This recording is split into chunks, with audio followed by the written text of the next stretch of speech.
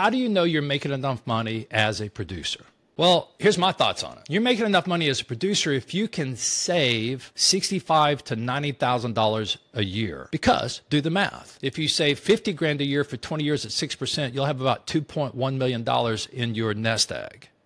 If you're not saving, so that's 50 grand, plus you still got on top of that, you got kids' cars, you got university, you got weddings. So when you start to aggregate that all up together, almost everybody I know, 2 kids and above, need to be saving at a minimum $60,000 a year, and many people need to be saving up in the range of $95,000 a year. All right, so to save 95 grand, you got to make almost 150 discretionary over and above your overhead. And here's what's cool about it. When you start to put all that stuff in perspective, it's not really that hard. 150 grand times 3, you got to grow your book by $450,000-$500,000. If you can grow your book by $500,000, it's going to throw off another 150 grand. You pay Uncle Sam his share, you get 90 grand, you invest it, you stay in that game for 20 years, and you're going to be a multi-millionaire. And if you don't have a plan to be a multi-millionaire, there's a good chance you won't be, because you're not conscious, making the money, saving the money, and have a game plan to go do it. That's what good technology will help you figure it out. That's what a great leader will help you figure it out. So you put great technology, great leadership together in this platform, you'll create a lot of multimillionaires. And who wouldn't want to be one if they're going to be honest?